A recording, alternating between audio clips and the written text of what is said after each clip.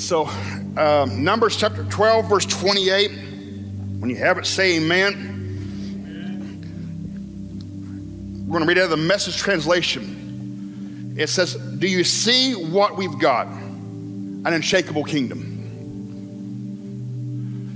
If you are a believer today, this entire world has nothing to do with what you're able to amass and collect. It's about God's kingdom and his will being done on earth as it is in heaven. It's unshakable. So right now, if you're feeling shaken, well, you might want to tell your feelings to go south. Because we're not people of feelings, we're people of faith. Listen, and some of you, I know you're like more logical. Some of you are like me, you're all up in your feels, but that's not what we're called to be. At the end of the day, feelings and logic can fail you, overwhelm you, but it's faith that leads you and guides you in Jesus' name. And do you see how thankful we must be? Not only thankful, but brimming with worship. Deeply reverent before God. It's a holy fear before God. For God is not an indifferent bystander. He's actively cleaning house. And you're seeing that like never before in the last many, many years, especially in churches and in pulpits.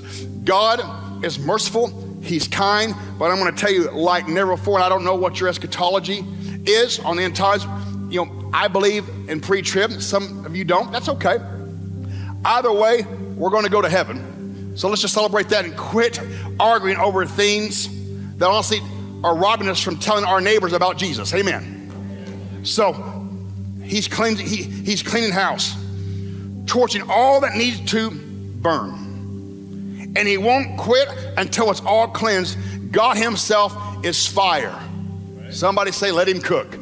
Amen. Let's pray. Father, thank you for your help. We can count on you in Jesus' name, amen. So I want to talk to you today about a subject that says you can count on God. Look at your neighbors and say, you can count on God.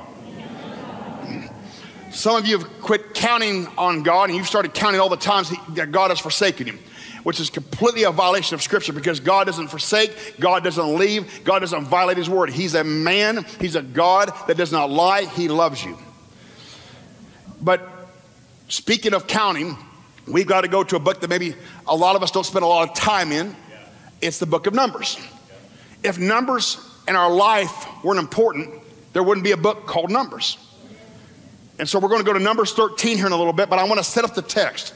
And I believe this is going to encourage some of you right now with where you're at, because some of you are on the brink of giving up. Some of you are considering and pondering things you never thought you'd consider and ponder as far as your faith goes, your family, your marriage, your job. And God is going to tell you, and you're going to see in the Scripture, hold on, because God's still at work. Though you don't feel him or even see him, you have to know that he's at work. So we're going to set up this text in Numbers 13. The children of Israel have come out of slavery and are in the wilderness. And they're right on the cusp, they're right on the edge right here of the promised land. And Moses says, let's do our due diligence. I'm going to send a spy mission to go check out the land that's actually already ours. So God says it's ours, and he's like, well, I'm going to just do due diligence. God said, pretty much, just go get it. And I'm so thankful that God in his mercy is patient with us sheep. Because he says it's ours. We're like, well, we're just going to double check and do a few things. And there's nothing wrong with planning and having a game plan. And so we're going to jump right into the middle of their secret mission here in Numbers 13, verse 23. We're going to read about 10 verses. So take your Adderall, take a deep breath. Here we go. When they reached the valley of Eshcol, they cut off a branch bearing a single cluster of grapes. 2 of them carried it on a pole between them, along with some pomegranates and figs. That place was called the Valley of Eshcol because of the cluster of grapes the Israelites cut off there. At the end of 40 days, they returned from exploring the land. They came back to Moses and Aaron and the whole Israelite community at Kadesh and in the desert of Paran, and there they reported to them and to the whole assembly, and they showed them the fruit of the land. They gave Moses this account. We went to the land to which you sent us, and it does flow with milk and honey. Here is its fruit. But the people who live there are powerful. They're scary. And the cities are fortified and they're very large. We even saw descendants of Anak there. The Amalekites live in the Negev. The Hittites, Jebusites, the Amorites live in the hill country. And the Canaanites live near the sea and along the Jordan. Then Caleb silenced the people before Moses and said, we should go up and take possession of the land, for we can do it. You always see someone who says, we can do it, we can win. But the men who had gone up with him said, we can't attack those people. They're stronger than we are. And they spread among the Israelites a bad report about the land. Be careful with people in your camp that like to talk negatively. They said, the land we explored devours those living in it. All the people we saw there are of great size. We saw the Nephilim there. The descendants of Anak come from the Nephilim.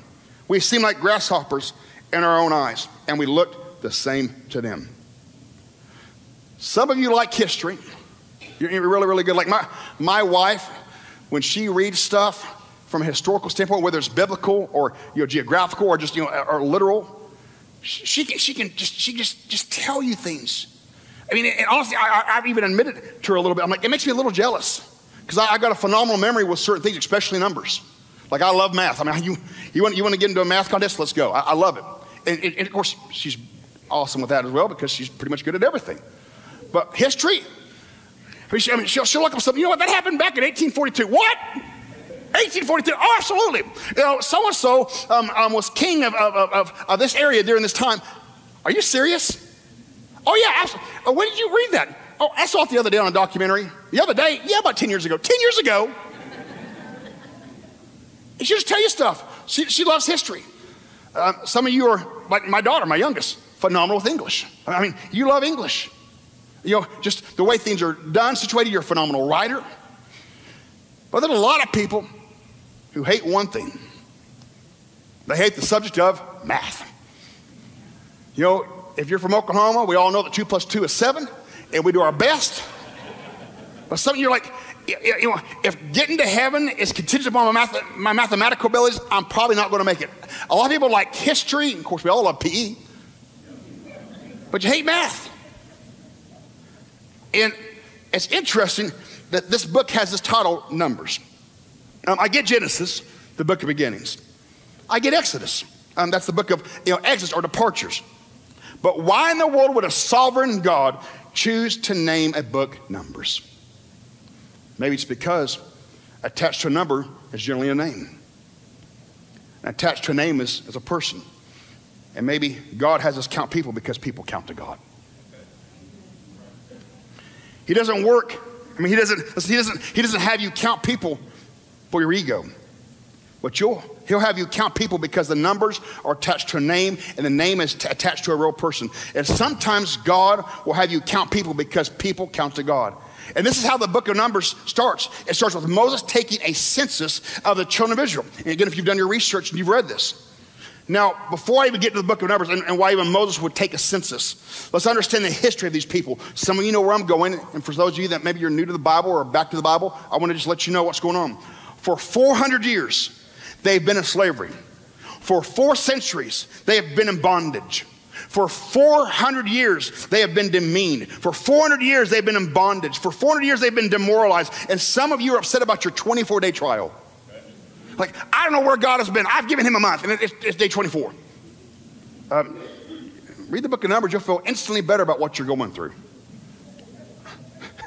And let me just tell you, ladies and gentlemen, this is a group of people who have been through generational trauma.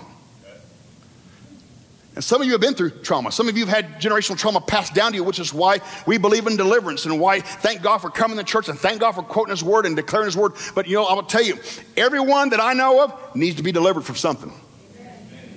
Just be around someone and let them talk and let them act for 5 minutes. You're like, oh, you're bound. Oh, no, you're bound. You need Jesus. Go to Celebrate Recovery. For 400 years, they've been in slavery, calling out to God to deliver them. A God they knew was a deliverer in their mind, but they had never experienced deliverance in their actuality. And so as they cried out to God, and they think all hope is lost, here comes God, faithful, raising up a deliverer named Moses. And Moses sets them free. Moses' knees are knocking. He's got that little stutter going on. And he walks up to Pharaoh and says, Quit playing. Let my people go. Don't think God can't use you. You talk real well. God, look at Moses. Pastoring 3 million people, my goodness. And so in one night, I love how God works. And this should encourage some of you, because some of you have been crying and you're upset. And I'm sorry that you've been enduring what you've been enduring. And some of you have experienced some crazy tragedy. But you never know when God's going to do what God already said he's done. And in one night, water splits and they walk out of servitude into sonship. They walk out of slavery into freedom. They're from singing songs of depression to shouting for joy. And in one night, after 4 centuries, they experienced crazy freedom. But hold on though. The math ain't mathing. They're no longer in bondage. Because you would think if you were stuck in something for 400 years, it would take you like 400 years to get out of that thing. I would think for as long as you were stuck in slavery, it would take that long for you and I to get out. But when you're counting on God, it doesn't matter how long you've been in it. After 400 years, in one night, they get to victory. After 400 years, one moment, they walk up out of it. That's why you keep believing, you keep declaring, you don't quit going to church, you keep giving, you keep loving your spouse, you keep loving your kids, you keep leaning into God. Yes, you're going to make mistakes. You repent, rinse, repeat.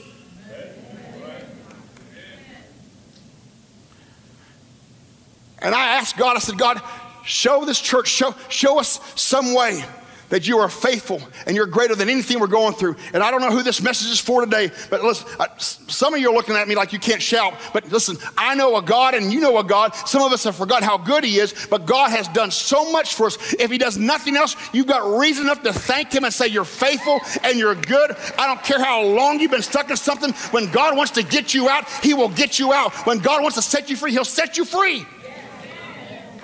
And I know somebody here can testify to the fact that you've been stuck in something for years, but all of a sudden you had a cataclysmic encounter with the divine power of God who still delivers, and in one moment, God got you out. That God is so faithful. In fact, it'd probably be a good time just to take a few moments and just thank God a little extra because he's faithful. Thank God a little extra that you're still alive. Thank God a little extra that no matter what has happened, God is still working on your behalf. God loves you. You're the daughter of the King. You're the son of the King. And he's delivered you out of things more than you realize. And if you can't shout, just fine. If you're like, well, he hadn't brought me out of nothing, well, just sit there and be quiet. That's okay. But God has done so much for us. He's pulled us out of addiction. He's pulled us out of loneliness. He's pulled us out of despair and despondency and bankruptcy. And yet here you are. When people say there's no way you'll matter, you got the yearbook that says it's true. But God has a different book. So if you look at this, the math doesn't make sense. Victory in one night after 400 years. And I don't know if you can see him walking around. I mean, they're just kind of walking around like the Jeffersons. I mean, they got a little bit of an attitude. I mean, they're sons now. They're no longer slaves. I mean, they got an attitude about them. I mean, God has freed them. God's helped them. God is at work in their life. And he sets them free and he got them out. And he was kind enough to drown their enemies in the water behind them and let them walk through on dry ground so they didn't track any of their paths into their future. This is amazing. The only issue is setting them free physically was not the challenge. Setting them free psychologically or physically took a moment. Setting them free psychologically and emotionally, that was a process. And some of you know exactly what I'm talking about. God has already declared you free. You've experienced freedom, and yet you're still battling with things from your childhood. You're still battling with things from recent years, and it's overwhelming. You're upset. You're bothered. And you're doing the best you know how. And I want you to know God's still alive and well and by your side. Isn't it crazy how physically they're free? And you look at them on the outside and they're like, there's no change on you. They're walking free. But if you look at their psyche and, and how they think, how they process their emotions, you're like, you're still stuck in Egypt. And it blows my mind how externally you can look free, but internally you still have areas of bondage. It actually reminds me of, not when I went to the Promised Land, but the Disneyland. Years ago, my wife and I took our kids, and Hannah's the oldest, and she was the oldest, but she was still young at the time and didn't really like little hills. Well, like any parent, we're like, the hills aren't that bad. I mean, come on. I mean, so I think baby, wasn't it like a log ride? What was it? What is it? It's even worse. So, the log, right, if you've ever been in it, it goes down. This is Pirates of the Caribbean. I mean, it's a rapture drop. I mean, you can't feel nothing. You can't feel nothing. And she's, no, I don't know, Mom and Dad. And Jean's like, it's fine. Grace, Hannah, it's going to be okay. There's nothing to worry about. There's not a big drop. Everything's fine. Okay. She grabs her hand, and she's nervous the entire time. Look at that. We're trying to say, oh yeah. And we get to the very end. I mean, it's not even a drop. It's really just kind of an exchange. I mean, there's nothing. And that little deal, and she'll still tell you about it to this day. She's freaking out. She's bothered. You lied to me. You lied to me. No, honey, no. I'll never do it again. Oh my gosh, intervals. We need help. We're celebrating recovery. She's bothered. She's upset. And we just got 3 kids. He's got 3 million people. You talk about, I want to go home. Take me out of Disney. I'm like, spend all this money. I want to go home.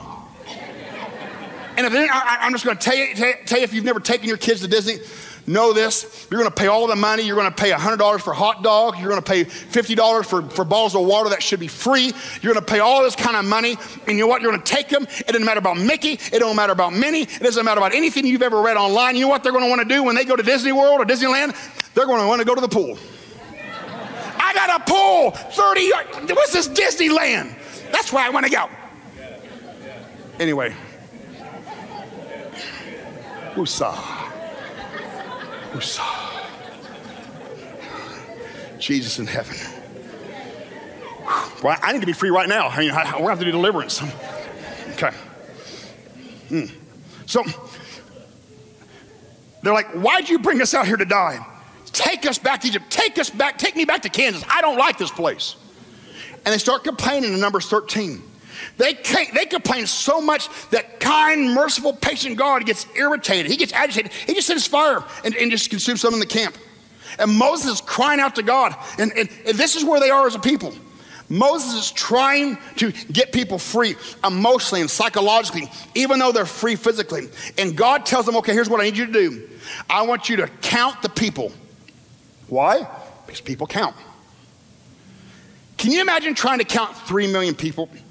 You have a tough time just locating your 2, your 3, your 4. We have a tough time, I don't know about your family, we have a tough time just locating our USB ports for our phone and our remote controller. I don't know how this stuff disappears. It was right there. And you want me to count 3 million people? Moses did it in 20 days. How? Because I want to learn. This guy obviously is good with systems. He separates them in a system of tribes, 12 tribes of Israel, and he has a tribe leaders report how many are in each tribe. This is all in the book of Numbers. It tells you how many people are in each tribe, and this is fascinating. Because God is so strategic. Not just to get the exact number and every name of the person, but he actually has a place he wants them to be and a line and an angle that he wants them to be at.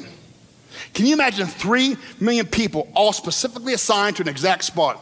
If I'm in the camp, I'm like, why does this matter? You know, just put me in a tribe. Let's just kind of congregate. I'll play Clash. You figured everything out, and we'll be okay. Stop, Bob. I don't need to be in this line this way. My toes pointed east. But there was a specific way that God wanted these all these people lined up. And I don't know if you've ever seen an aerial view of what the camp of the Israelites looked like. Do we have that picture? That's an aerial view of what the camp looked like. Now, does that shape look familiar to you? On the ground level, it doesn't make sense for me to be lined up right here. But from the aerial view, it is a picture of what is to come. A cross that is coming. The ultimate sacrifice for my sins is coming. And you don't even listen. And you don't even know while you're specifically lined up and you're placed in a spot currently in life, and you're bothered, you're upset. Listen, there are some things in your life right now in the valley that you're going through. It makes no sense from your vantage point. But God says, give me some time from my vantage point. You're at the right place. You're at the right time. You're with the right people. You're at the right church. You're with the right spouse. You're at the right job. And quit being upset and quit being bothered by what you see, because you don't have my view.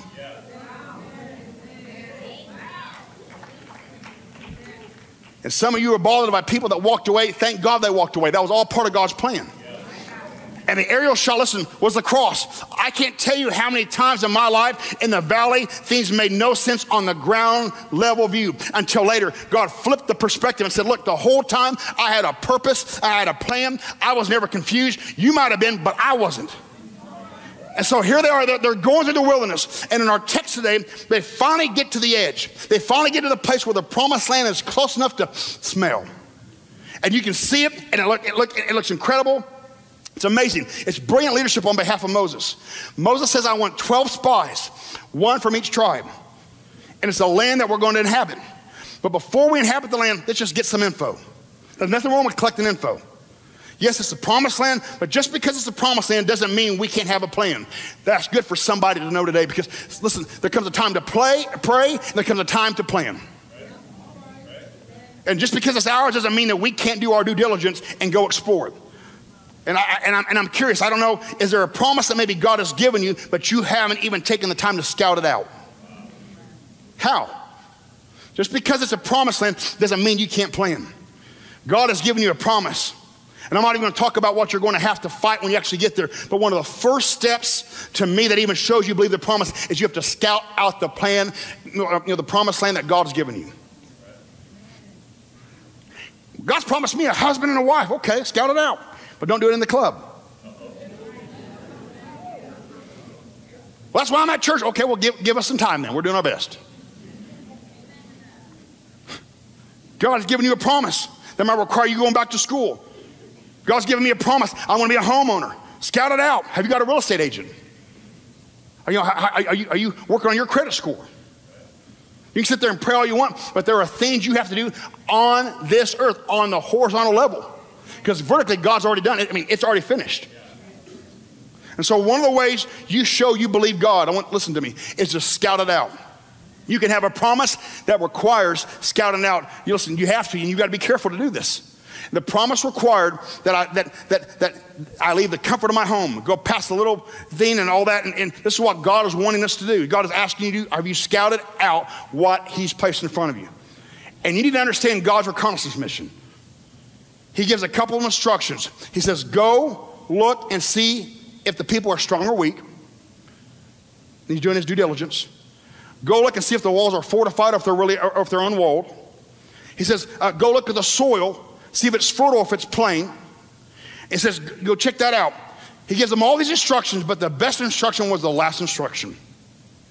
The last thing he tells them, he says, if you can, try to bring some fruit from the land back. This last instruction was the best instruction. Moses says, just bring some fruit from the land back. Moses is like, I want a souvenir. And as you're scouting out this land, bring me back some fruit. And the Bible just so happens to mention that this was the season for grapes. Why does Moses want them to bring back some fruit? Because he had been hearing that this is a land flowing with milk and honey. Why not tell them to bring back some milk and honey? Some of you have been in church all your life. You realize that's a metaphor, right? There was no milk and honey. You've been in church all your life, you're like, what? No, there was none. It's a metaphor. It wasn't really flowing with milk and honey. Flowing with milk and honey is a metaphor for abundance. It's a metaphor that the land is fertile. And Moses goes, if you can, bring me back some evidence of the abundance. And it just so happened to be the season for what? Grapes. Oh, yeah. Man, look at these suckers. They're fermented. Some of you are like, oh, I'm glad I came to church. Oh, okay, hold on. And so real quick, I'm going to make sure I get you out before game time, so we have about 3 more hours. No, I'm kidding. If you're, I'm just kidding. Well, maybe. No, anyway. So I've got 3 little points, and they all start with letter G. So the one thing I want you to know is, the first point I want to give you is grapes. Grapes. I mean, God is just so good. I mean, I can't eat a lot. I got to stay in ketosis, but they're good grapes. Thank you, God. He gives you grapes. Water grapes. And I don't know if you've ever thought about this from the standpoint of the story, but this is going to make a lot of sense for where many of you are at right now in life. Grapes are the evidence of the abundance. Grapes is the grace of God that has given you confirmation that everything you've been hoping and everything you've been believing for in the Lamb, it is really that good. Grapes are when God gives you a preview of the promise. And here's what I love about God. I hope you're tracking with me. He doesn't have to give you a preview. He wants you to trust him. Yes. He wants you to believe that what he says, that when he says the land is yours, that this is what I promise you, he just wants you to believe it. It's already done. But look at the goodness of God. God says, I'm so good, I'm going to give you evidence of the abundance. Anytime God gives you the grapes are a glimpse and a preview of a coming attraction. Now, I don't know if there's anybody that here can testify that sometimes, listen, God will do the kind of favor of giving you grapes. But I don't know if you read the passage as well. Again, these grapes were so big. 2 people had to carry the cluster. I don't even know if I can find a cluster in this thing. Come on now. I mean, really? Really? We're going to make it. Come on, babe. 2 people to carry the clusters. 2. I mean, your 2-year-old could carry this. You want to talk about some heavy abundance. And you're complaining about the process that God is using right now to get you to a place where you won't have enough hands to carry the abundance he's getting ready to bring into your life. And here's what I love about this. Check this out. When Moses gave them the commandment to go spy out the land, he actually told them to stay on the hilltop. He said, so here, we're going to honor. We're going to follow instruction. He says, stay on the hilltop. And when you read it, listen, you can read about this when you go to the crib later on. This means it's proof positive that they disobeyed. They disobeyed Moses. He said, stay on the hilltop, go observe, and stay on the hilltop. And they obviously disobeyed. They didn't stay on the hilltop. Well, man, how do you know? I mean, that seems a little far-fetched. Because they got grapes. Because grapes don't grow on the hilltop. This is about to get good. Grapes are in the valley. Come on. That means they tried to obey Moses, but they didn't. They didn't stay on the hilltop. They went to the valley where the grapes were at. I'm trying to tell you that the fruit that will come out of your life will never be in mountaintop moments. Some of you are bothered that life isn't easier, that life isn't better. That I don't know why my spouse and I, we've been arguing. My kids and I, we're just at odds ends. I don't know why my job has been so uptight, because there's no fruit in the mountaintops. It only comes in the valley. So if you want an easy life, you want to go to the mountaintop, but there's going to be no fruit there. Come on. But when God brings you down in a valley, when you go through some stuff, and I don't know how many of you like fruit. I don't know how many of you like abundance, but it's going to take valleys to get you fruit. It's not in the mountaintop moments that the fruit comes. It's in the valley where the fruit is. And some of you need to remember that. Some of you are so upset, you're bothered, and you're shaking your fists at God. And I'm so sorry you're going through what you're going through. But some of you need to say, what?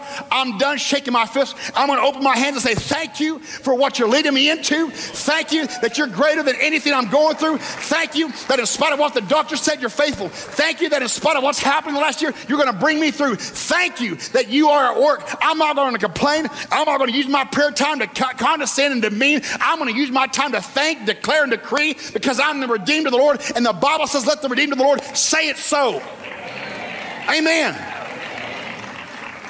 And can I just tell you, stop being jealous of other people's fruit when you don't want to go through their valley. Yeah, my grapes are big, but do you know what I went through for these grapes? You don't know the level of suffering that I've gone through for these grapes. You don't go through the level of trial and torment and things that I've gone through for these grapes. Yes, I've done things wrong, and yes, I've made my mistakes, and God is patient and is so kind. You're jealous of my grapes, but you don't want my valley. And the fact that it took 2 people to carry a cluster of grapes. I mean, I can't even imagine grapes that big. That it takes 2 people. I don't need anybody to carry this or an entire box. I got it myself, but just 2 people to carry a cluster. And what's interesting about the book of Numbers is also in the book of Numbers we get instruction about how they transport holy things. I hope you better hold on. Coincidentally, they carry the Ark of the Covenant that represented the presence of God also on a pole. Just like they carried the grapes, the clusters, on a pole. Why did they carry the Ark of the Covenant on a pole? Because the Ark of the Covenant was the same thing the grapes were. It was a preview of what was to come. Are you getting this? There was coming an abiding presence of God that would not be in a golden ark. There was going to be a residing presence of God, that when God was going to come down in human flesh and tabernacle. And then they were carrying the grapes. God and his grace will always give you a preview. That's why sometimes I like getting to the movies early. You get to see a preview. Yeah. Now, the thing that's aggravating is when you see a good preview, you're like, oh, that's incredible. I can't wait for that to come out. Fall of 2032. What? Oh, man, come on. Come on, folks. You got nothing to do but make movies. Okay. But even if it's a long time, even if that preview is far off, the fact that you show me the preview is proof positive. It's already been filmed. That's why you ought to shout when God gives you a preview. I don't care when the release date is. You ought to shout when God gives you grapes. Because once they get grapes, after being gone 40 days, they come back to give the report of the mission. And here's where the issue happens. This is where it gets confusing. Because there's 12 spies. And when you hear the report, it starts off like it should. Yo, look at the fruit. Massive. 2 people. Crazy. Put it on YouTube. I mean, they're talking about the fruit. They're talking about the abundance. They're talking about man, this place does flow with milk and honey. Look at the fruit. And then the next statement should have been, let's just go get it. Says somebody else, and they spoke up. But no, hold on. There's big people there. But there's big people there. There's Amalekites and Amorites and Jebusites and Hittites and Kryptonites and termites. There's a lot of lights. And who's talking? And somebody said, look, there's grapes. And some other folks said, there's giants. Somebody says, look, there's opportunity. And somebody says, oh, there's obstacles. Somebody says, look, there's fruit. And somebody says, oh, no, there's going to be a fight. How can people see the same thing and have a different perspective? How can people be in the same service and say, man, God was overwhelming. God was close. God was near. I didn't hear nothing. I'm ready for brunch. I got to get home. I got DraftKings rosters to figure out. How can 12 people see the same thing but have completely different reports?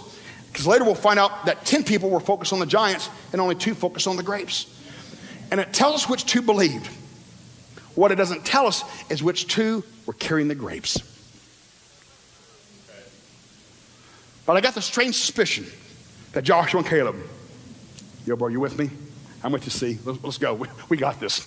Because they believed in something. And because, you know what? They felt the weight of the fruit. And until you feel the weight of what's coming, you'll never appreciate what happens when you get there. So they're walking through the valley thinking about the giants. I think Joshua and Caleb were walking through the valley thinking about the fruit. That's why I came to tell somebody, when you're in the valley, watch your focus.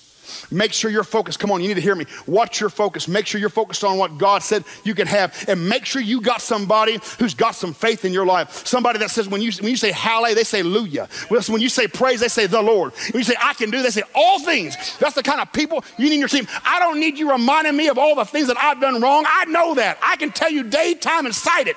I need you to tell me when I'm on my worst day, God's faithful. The grapes are big. Things are happening. God's on the move. That's the people that you want in your camp. So what are you focusing on?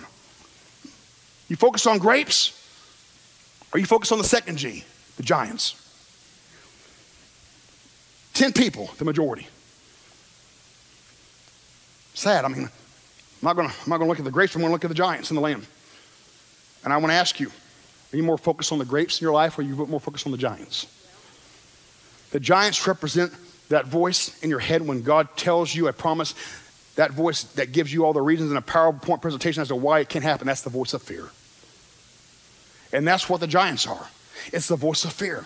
And so now I'm gonna go where a lot of preachers don't go, and some preachers will just tell you, listen, you shouldn't be afraid. Faith over fear. Okay. Just calm down. I appreciate what you have to say. I'm big on faith too. But let's be real. There's giants. There's giants. There's a bad diagnosis. It's a bad report. The principal called you again. It happened. It's there. And please don't miss this. They weren't wrong for reporting that there were giants. That's facts. The giants are there. Man, and they weren't even wrong for being afraid in that moment. It's the conclusion that they drew from their fear. They drew the conclusion that because they're giants and because I'm afraid, I can't go in. Those were the facts. See, there are some people that believe that faith is going into the land and saying there's no giants. I grew up a little bit around that, saw some people in college that were like, listen, you're sneezing. I'm not sick, go home, bro. Yeah, we're believing God. God's faithful. You're healed in Jesus' name, but you're sneezing. Go home, don't be stupid. Yeah. I'm not sick. There's mucus all down your front.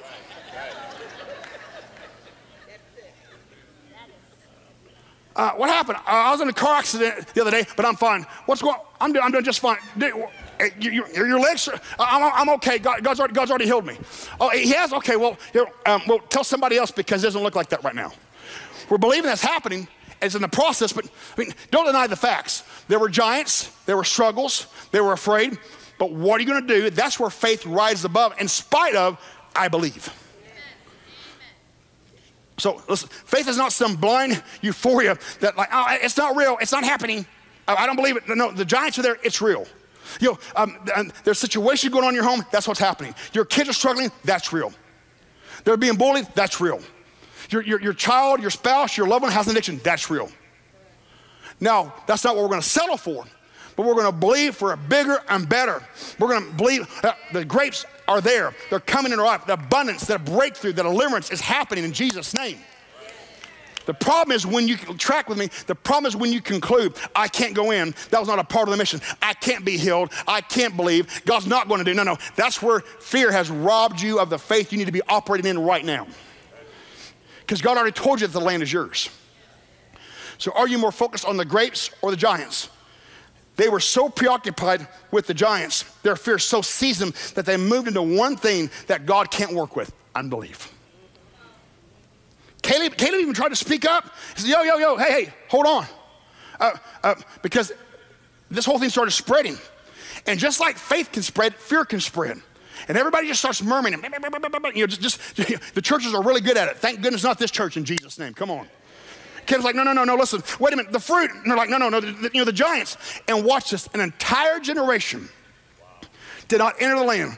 Not because it wasn't theirs, not because of the giants, and not even because they were afraid, because they allowed fear to make them draw the conclusion that they can't go in. So they had unbelief, and God can work with everything but unbelief. Can you prove that in the Bible? I sure can. I appreciate your encouragement. Thank you so much. In the New Testament, Jesus only ever marvels at two things. And anytime I read anything that marvels Jesus, I'm going to be marveled at as well. Jesus, it says, marveled at people who had great faith, and he marveled at people who had unbelief. And I came to tell somebody that's facing a giant in the midst of the promise, don't let the fear drive you to unbelief. God told me to tell you, have faith to believe that what he said is yours, it's yours. Listen, God can put that back together. God is on the way. God is working all things out for your good. God is in control in spite of what you feel, in spite of what the facts say. God's word is truth, and that's what we're holding on to. He told Abraham, he told Moses, he let them know all these ites are going to be in the land. Nowhere in Scripture do you see the promise of an unoccupied territory. He told them they were going to be there. You're going to have problems. John 16, you're going to have crap in this life. Stop being so upset about the things I said you're going to go through. All of a sudden, it's like you're the most strongest, courageous, crazy, naive individual. And all of a sudden you get saved, it's like you lose your backbone. What? Well, I'm just so scared and timid. You've got Jesus Christ, the living God, the Son, the Lamb of God, coursing through your veins, and you're afraid of cancer. You're afraid of a runny nose. You're afraid of your kids, attention deficit disorder. You're afraid of your spouse not showing up at midnight until midnight. God is bigger than all of these things you're going through. Quit allowing yourself to be overwhelmed by the things you said you're going to experience, but you don't have to allow them to overwhelm you in this world. In other words, the presence of the enemies is not proof that there's no promise. The presence of the enemies is proof that the promise is coming to pass. So the grapes are a preview of the promise. The giants is the fear that wants to push me to unbelief. And then number 3, grasshoppers. Grasshoppers. What's that thing they said before they were ready to stone Moses and Aaron and Joshua and Caleb? They said, let's go back to Egypt. What's the last thing they said in Numbers? They said, we seem like grasshoppers in our own eyes and we look the same to them. We seem like grasshoppers in our own eyes. So we were to them. And a lot of people will preach this text and they'll preach the reality that if you see yourself small and other people will see you small, and they'll preach stuff like having a grasshopper mentality. And I'm not coming down on that. And I get that vantage point. But I wonder if we're actually seeing two different views. But later, when they actually do get ready to go into the land, remember, Joshua sends 2 spies to check it out. He's like, I love Joshua. He's like, we tried trouble before. That didn't work too well. We're just doing 2. And I ain't making this mistake again. Only 2. And remember, they talked to sister girl. That was the lady of the evening. You remember Rahab? Your sister girl, you know who she was. And sister girl says, hey, I'm just trying to let you know, they're scared of y'all. And everyone has been saying, we're scared of them. She's like, they're scared of y'all. It's been rumored about what your God can do. You have no idea about what the people you're afraid at work, what they really believe about the God you say you serve, that you've just kind of grown lax on lately. They're scared, they're bothered, but if you actually start showing up and being the son and daughter of the king that you really are, things might change in your cubicle. Things might change in your region. Things might change in your family. And so they see them as mighty. And do you know what the name of the valley is that they were in, where they cut off all these big oversized grapes? It's called the Valley of Eshcol. Eshcol does not translate to mean big grapes. It actually translates to mean Valley of Cluster. Because the beautiful thing about grapes is they come in a cluster. So you can look at a grape one or two ways. You can look at a grape like this. Oh, that's precious. All right, I'm not really going to do much. You're kind of small. You're kind of like the size of a grasshopper.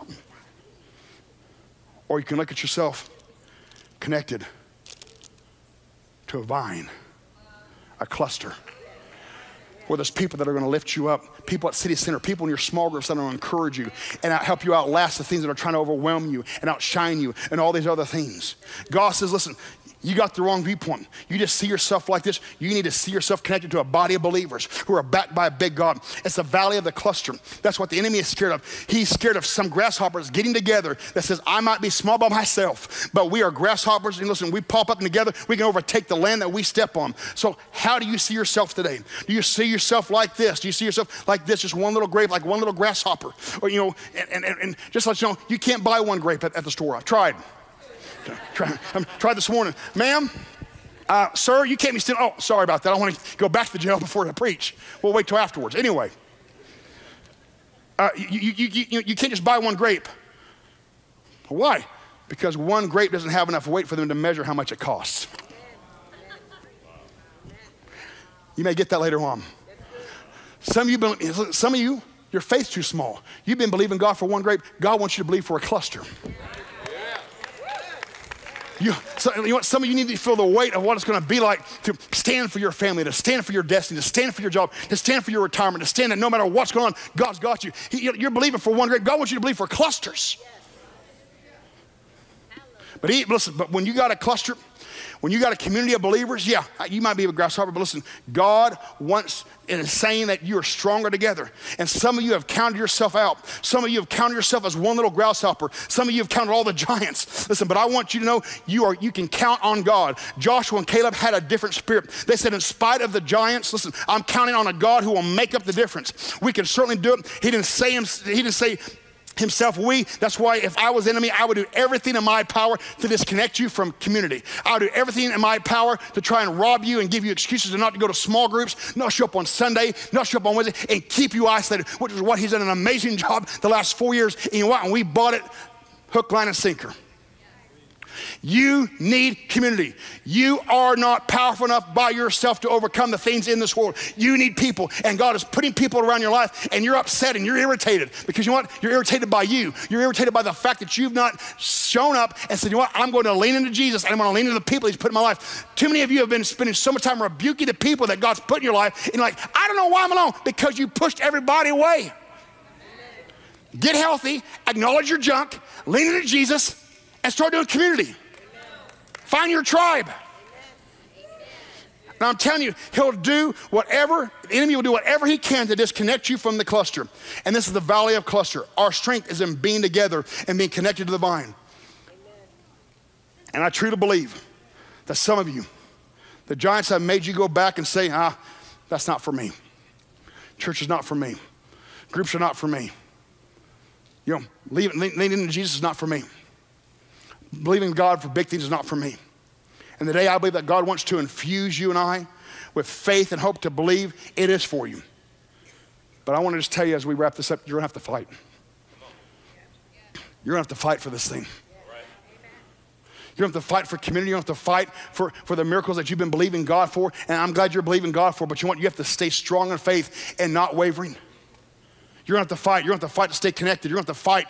Listen, he didn't promise there would be an unoccupied land. There's enemies there. He promised that it would be yours. Let's pray. Father, I thank you for your presence at us here. I thank you, Holy Spirit, for being so kind and so good. I thank you that in spite of what we're going through, in spite of where we're at, and all the things that we're continuing with, you are greater. I thank you, Father. It's an odd prayer to pray, and I know I didn't grow up praying this, but in recent years, you've changed my view. Thank you for the valleys. Thank you for the trials. Thank you for shaking me out of my boat. Thank you for shaking me out of my comfort zones. Thank you for shaking me out of my own belief. Thank you for shaking me out of my habits and my outlooks that have been paralyzing and penalizing to my faith and to my walk and to my family and the people that are around me. I thank you, God, that you're doing a deep, deep work. That deep is crying out the deep. That, Father, we're learning to live a life, especially at City Center Church. God, we're not afraid to be uncomfortable. We're not afraid of sacrifice. We're not afraid to take a lunch or a supper or a breakfast and say, I'm not going to eat, I'm going to pray. We're not afraid of pursuing you. We're not afraid of walking the line. We're not afraid of standing up for holiness. We're not afraid of leaning into you. We're not afraid of speaking to demonic spirits and commanding them to go in Jesus' name, no matter where we're at. But Holy Spirit, would you show us what's our takeaway today? And for most of us, it's going to be different. What is our takeaway from today's message? Would you speak that to us? Would you show us? Whether right now or just throughout the course of the week. I thank you for challenging us, and as a result of the challenge, you're changing us, that we're going from glory to glory. If you're here this morning and say, Matt, I don't know Jesus. He's not my Lord and Savior. I'm not living for him. Would you pray for me? Would you mind just shoot up your hand long enough for me to pray for you, recognize you? Matt, I'm not where I should be. God bless you. Who else? I'm proud of you. Who else? Thank you right here in the middle. Thank you, my friend. Who else? In the back. God bless you. Who else? Oh, yeah, awesome. Anybody else?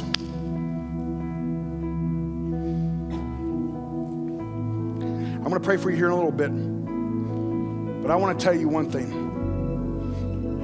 Yeah, and I don't know if we've maybe done the best job, but I'm asking God to give us a better game plan for those that find Jesus. And I'm not blaming anyone, but at the end of the day, you can blame me. I want you to know this isn't just about lifting up your hand and saying a prayer. This is about saying, I'm going to trade in my old life for a new life. I'm going to get a Bible. I'm going to call on Jesus. I'm going to get connected to a church. I'm going to get connected to a small group. I want to tell you, the work starts when you make Jesus your Lord and Savior. Whether you come here or don't, we would love to connect you with a church or connect you here at this church. But it's going to require some work. Again, vertically, the work is done. Horizontally, the work is just starting for many of you.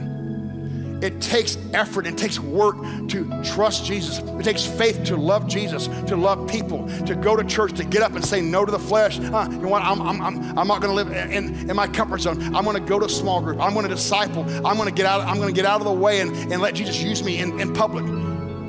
That's a big step. I want you to know this is a big deal that you're taking up and saying, I'm gonna pursue Jesus.